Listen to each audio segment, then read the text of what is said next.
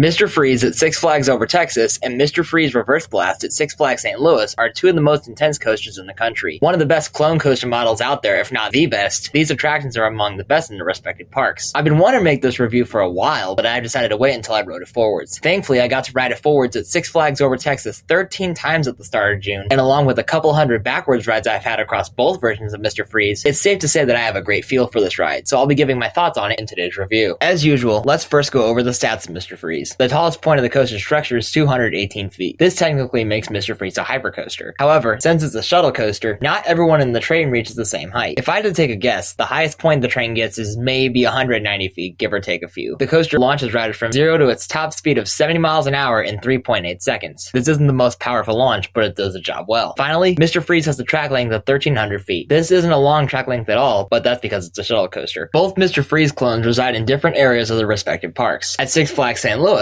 the ride is located near the middle of the park in the DC Comics Plaza, while the one at Six Flags Over Texas is located in the Gotham City section towards the back of the park. Both coasters also play a key role in their park skyline, as they're among the tallest structures at each of them. The setting for both of these are pretty different. The one at Six Flags St. Louis is located on an island surrounded by Thunder River, which is the park's river rapids ride. This setting allows you to see the coaster from just about any angle, and this makes St. Louis's Mr. Freeze my favorite coaster to get shots of. The same can't really be said about the one at Six Flags Over Texas, as you can't see much of the ride from as many areas of the park. Both also have a very loud and distinct roar that is impossible to miss. You can hear this coaster from anywhere in the park, and whenever Mr. Freeze is closed, the atmosphere is completely different without it. Despite being a crowd favorite ever since it opened, Mr. Freeze got off to a rough start. It was supposed to open in 1997, but problems with the coaster's launch system pushed the ride's opening to 1998. Mr. Freeze uses linear induction motors, or LIMs, to launch the train out of the station and to boost the train higher up the spike. This system requires a lot of electricity to function properly, and this means that both are prone to higher amounts of downtime than any other coaster in their respective park. I've seen both break down a lot, but the one at Six Flags Over Texas had more issues from my experience. That one tends to break down multiple times a day from what I've heard, and based on my two trips there in 2019 and 2024, it did go down a considerable amount. Once both coasters opened in 1998, the trains launched forwards out of the station, and it remained like this until 2012 when the trains returned backwards, and the ride was renamed Mr. Freeze Reverse Blast. While the one at Six Flags St. Louis currently operates like this, the one at Six Flags Over Texas turned both trains back around to being forwards in September of 2022, and it regained its original name of Mr. Freeze. However, in July of 2023, one of those trains was turned backwards once again, so now one train launches forwards and the other one backwards. I think this is a genius idea, as it allows guests to pick which way they want to launch. I really wish they would do the same for the one at Six Flags St. Louis as well. Both Mr. Freeze clones have lengthy queue lines, but the visuals of each of them differ drastically. At Six Flags Over Texas, the queue is fully indoors, and you enter Snowy's ice cream factory. The walls have graffiti on them, and these seem to imply that the ice cream factory is abandoned. At Six Flags St. Louis, most of the queue is outdoors, and you have to cross over Thunder River to get to the right station. While this queue is a bit of a hike, it does offer the best views of the coaster, especially the section of the queue that runs right up to the bottom of the spike. From this vantage point, the track is only a few feet away from you, and it's an insane visual. The indoor part of the queue is a smaller version of Snowy's ice cream factory, and there's blue lights that illuminate the hallways leading into the station. There's also some nice air conditioning, which is especially comfortable on a hot summer day. On both versions of Mr. Freeze, the paths split off, but I usually see the version of St. Louis running one train, and that's the train to the right. This brings me to a tip of advice for getting multiple rides on St. Louis's in a short period of time. If you hear the ride running roughly every 90 seconds or so, that means they're probably on two trains. If that's the case, the train to the left of the split point is almost always a total walk-on for every single row, including the front row and back row. While both paths at Six Flags St. Louis take you to a backwards train, whichever path you take at Six Flags Over Texas will determine what train you get. If you take the path to the right, you'll get the forwards train. If you take the path to the left, you'll get the backwards train. I recommend trying both trains at Six Flags Over Texas, but I'll discuss whether I prefer it forwards or backwards later on. As for the best seat on each train, I only rode the front row on the forwards train, so I can't speak to how the other rows are. The consensus for the forwards train is that the front is the best row by far. As for the backwards train, everyone says the back row is the best, which I can totally understand that. However, I think the front row and back row are equal in terms of quality. I say this because the launch feels identical in both rows, the back is better for the trip out, and the front is better for the return trip. I highly recommend trying the very front and very back on the backward train if you can, but if you can only ride that train once, I'd probably say do the backwards since it goes the highest on the spike. Once it's your turn to ride, you're greeted with individual ratcheting lap bars. There's also a seatbelt that connects to the lap bar. These restraints aren't the most comfortable, but I imagine they're far better than the restraints these coasters open with. Both Mr. Freeze clones had over-the-shoulder harnesses for the first couple of years of operation, but in 2002 they were swapped out for lap bars. Due to the intensity, it's very easy for the positive forces to staple you, and it can be really uncomfortable. On a few of my rides at Six Flags Over Texas this year, the restraint was so tight on me at the end of the ride that it felt like the old restraints that Skyrush and Hershey Park used to have. It's time to get into the ride experience for this coaster, and throughout this element-by-element breakdown, I'll discuss how each element feels when riding it forwards as compared to riding it backwards, and I'll also state which direction I prefer this element in. Unlike a lot of the launch coaster coasters built by Premier Rides, Mr. Freeze doesn't immediately launch out of the station. Instead, the track slides over to line the train with the launch tunnel. This is what allows Mr. Freeze to run 2 trains, and it's one of the only shuttle coasters out there that does that. Once the train parks in the launch position, the ride operators might try and make a joke with those on the ride in an effort to surprise them with the upcoming launch. I personally love when ride ops do this, as it really adds excitement to the ride experience. However, you can tell when the ride is actually about to launch, as you can hear the brakes release behind you in the launch tunnel. There's also a siren that goes off outside the station when the ride's about to launch, and it's especially loud at Six Flags St. Louis. After the brakes release, the LAMs kick in, and the train launches from 0 to 70 miles an hour in 3.8 seconds. For me, the launch is easily the highlight of the ride when riding it forwards. The sense of speed is excellent. I also liked how it didn't let up at all, making it more intense. I also enjoy the launch facing backwards, but I much prefer it forwards. More often than not, I feel the launch letting up a bit towards the end of the launch tunnel when riding it backwards. Those riding it backwards will be thrown forward by the initial kick, especially if you're in the front row. After the launch, the train climbs into the most intense part of the ride, the inverted top hat. If you're riding it backwards, the positives going into it are ridiculous, and in the back row you get a great lateral snap as the train turns upside down. While riders up front don't get the same intensity entering this element, they do get some really solid airtime exiting it, and it's one of the main reasons why I'd recommend trying the front and back on the backwards train. Riding it forwards, you get some solid positives going into this element and a quick airtime pop as the train turns upside down, but there isn't any notable force as the train exits the inversion. The inverted top hat on the trip out is definitely better backwards. This element on the trip out also happens to be the best hang time moment I've ever experienced. In April of 2021, my friend Ryan and I rode the back row, and we got a rollback since the train didn't launch fast enough. The position of the train couldn't have been better for us at this moment, as the very back row stopped perfectly at the very top of the inverted top hat. We were up there for a good 3 to 4 seconds, and the hang time was unbelievable. I've done several fantastic hang time moments, such as the inline twist on Thunderbird, the zero-G stall on Goliath, and the dive loop on Mystery Mine, but the hang time on all those elements paled in comparison to the inverted top hat on the rollback. After the inverted top hat, the train hits another valley with some good positives, and then climbs into an overbank turn. This is easily the weakest part of the ride no matter which direction you're facing, as there's hardly any notable forces here either. I don't have a preference as to which direction this element is best taken in. After the overbank turn, riders get more positives on the valley that leads into the massive 218-foot spike. This element right here seems to be the decider as to whether people prefer it forwards or backwards. If you're riding it forwards, you stare straight up at the skywall on this element. This was a very disorienting experience for me. Most people prefer the spike facing backwards, as you're facing straight down at the ground. While most people prefer this element backwards, I personally prefer this element forwards. Staring straight up at the sky was, in my opinion, a far more insane experience than looking straight down at the ground. That's likely because I've ridden it backwards a couple hundred times, so the visual staring down at the ground has gotten pretty old. No matter which way you're facing, this spike is excellent. There's also another set of LAMs halfway up the spike that propels the train even higher than it would go otherwise, and this makes it even more disorienting. If those LAMs don't kick in, the train won't have enough speed to make it back to the station, since they also launch the train back down the spike. When this happens, it'll valley either at the bottom of the spike or between the overbank turn and inverted top hat. I've seen Mr. Freeze at Six Flags St. Louis Valley 3 times before, with 2 of them being while the train was rocking back and forth between the overbank turn and the inverted top hat. Once at the top of the spike, the same LMs that propel the train up the spike send it back down, and this makes the descent far more thrilling. Much like going up the spike, I preferred this experience on the forwards train because dropping backwards almost 200 feet was more unique than dropping forwards. The valley at the bottom of the spike is super intense in both trains, but I think this valley is slightly more intense in the backwards train since I usually gray out, and I usually didn't gray out on the forwards train. Now the train navigates the layout in the opposite direction. First is the overbank turn. This element taken backwards was probably the most surprising part of the whole ride in the forwards train. I wasn't sure how this element would feel, but getting pulled backwards through it was a lot more intense and a lot smoother than I was expecting it to be. In the backwards train, this element is especially good in the front because it's the most intense part of the ride up there. As for which train I prefer this element in, it's a very close race, but I have a very slight preference for the backwards train because the sense of speed you get on this element in the front row is insane. The valley that follows offers more solid positives, especially on the backwards train, and then you rise up into the inverted top hat once again. On the backwards train, you get a pop of airtime entering this inversion up front, and you get some decent hang time in the back as you get pulled through it. In the forward train, you get solid hang time the whole way through this element, and you get a pop of airtime exiting the inversion. I do prefer the forward train for this part. After exiting the inverted top hat, the train re-enters the launch tunnel with a decent amount of speed before coming to a smooth and gradual stop. This concludes your intense ride experience on Mr. Freeze. Now I gotta address the million-dollar question. Do I prefer Mr. Freeze facing forwards or facing backwards? After riding both directions several times, I can confidently say my answer is forwards. A lot of people will say backwards is better, but there are a few reasons why I prefer riding Mr. Freeze forwards. First off, I really like the forwards launch. Due to how sustained the acceleration was and how fast it felt, it's actually my 4th favorite launch I've experienced after the launches found on King Ka, Top Thrill Dragster, and Max Force. Second, I think the spike facing forwards is far more insane than backwards. Facing the sky before dropping backwards was an incredible sensation. The third, final, and biggest reason is that riding backwards has gotten kinda old for me. I'm in a weird situation unlike a lot of enthusiasts where I have Mr. Freeze in my home park at Six Flags St. Louis, so I've ridden it backwards a couple hundred times there. Because of that, I've taken this ride for granted, and it's not special to me anymore despite being an awesome ride experience every time, whereas riding it forwards was new for me. When I was really young, I remember spending countless hours hours in Bugs Bunny Forward Fun, which is a kid play structure near Pandemonium, watching Mr. Freeze run. Both trains still ran forwards back then, and I was so fascinated with this ride. Ever since I first rode it in 2016, I was wondering when or if I get the chance to ride it forwards. Finally getting to ride it forwards was a bucket list experience that I've been wanting to check off for a while, so that's mainly why I prefer Mr. Freeze forwards. I bet if I didn't have Six Flags St. Louis as my home park, the likelihood of me preferring backwards over forwards would be quite high. To an extent, I think the same could be said if I had Six Flags Over Texas as my home park. If you're someone who prefers backwards over forwards, I'm totally cool with that, as I can totally see why one would say backwards is better than forwards on Mr. Freeze. Before I give Mr. Freeze a final score, I'm going to address the smoothness of these two coasters. I personally think both of them track pretty well. I found the forwards train to be smoother than both backwards trains in Six Flags St. Louis, as well as the backwards train at Six Flags Over Texas. I've also noticed that the one in Six Flags St. Louis can be a bit shaky at times, but it's hit or miss. Either way, both of these coasters are among the smoothest rides in their respective parks. Now comes the time where I have to give Mr. Freeze a final score. If you saw my review of the Batman the Ride clones, you may recall that I gave the entire model the same score. However, I personally feel like I have to give both Mr. Freeze clones a different score to account for both directions. So the score I'll be giving Over Texas's is also my score for the forwards train, and the score I'll be giving St. Louis's will be for the backwards train. The score I'll be giving St. Louis's is a 9.5 out of 10. Riding it backwards is a super intense and disorienting experience, but like I said before, it's not special to me anymore since I ride it backwards all the time. As for the version at Six Flags Over Texas, I'm actually giving it a perfect 10. At first, I would have given it a 9.5 just like the one in Six Flags St. Louis, but the more I rode the forwards train, the more I liked it. As for where each version of Mr. Freeze ranks for me out of 302 coasters, the one at Six Flags Over Texas actually lands inside my top 10 at number 7. I have it this high primarily because of my experience on the forwards train, but also because you get to choose which way you launch, which I think is a genius idea. I will say that if you're going to ride it forward sometime soon, I personally wouldn't go in expecting it to be in your top 10 like it was for me. Like I said before, getting to ride it forwards was a huge bucket list experience for me, and riding it backwards has become less special over the years. As for where the one at Six Flags St. Louis ranks, it's not ranked quite as high as its Texas counterpart, mainly because both trains launch backwards, so you can't choose which direction you launch in. But it still ends in my top 25 as it ranks at number 17. That concludes my review on Mr. Freeze at Six Flags St. Louis and Six Flags Over Texas. What do you think of these amazing Premier Rides creations? I want to know if you share the same opinion about these rides as I do, or if you weren't impressed with them. I also want to know what direction you prefer riding this coaster in, if you've done both of them, whether it's forwards or backwards. If you haven't ridden either of these two yet, let me know which direction you think you prefer. Post any thoughts you have about any of these topics in the comments below. Also, be sure to let me know what coaster you want me to review, and I'll see if I can do it. Of course, before you click off this video, please be sure to leave a like if you haven't done so already. Be sure to comment what you enjoyed about this video, and be sure to share it with someone else you may know. If you're new to this channel like we saw, please consider subscribing for more content like this. My goal is to hit 1,000 subscribers by the end of the year, so I'd appreciate you subscribing and turn the bell on so you get notified every time I upload a new video. I also have an Instagram account for the pictures I take whenever I visit a park, so be sure to check me out there as well via the link in the description. Thank you guys again for watching, and I'll see you later.